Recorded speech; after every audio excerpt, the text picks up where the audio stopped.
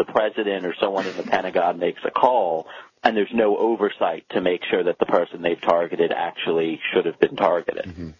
Well, and I guess, again, it becomes this, moral equivalence, I suppose, of again, I was saying that here we are coming out of the Bush years where we had this completely unnecessary illegal war, in my opinion, in Iraq.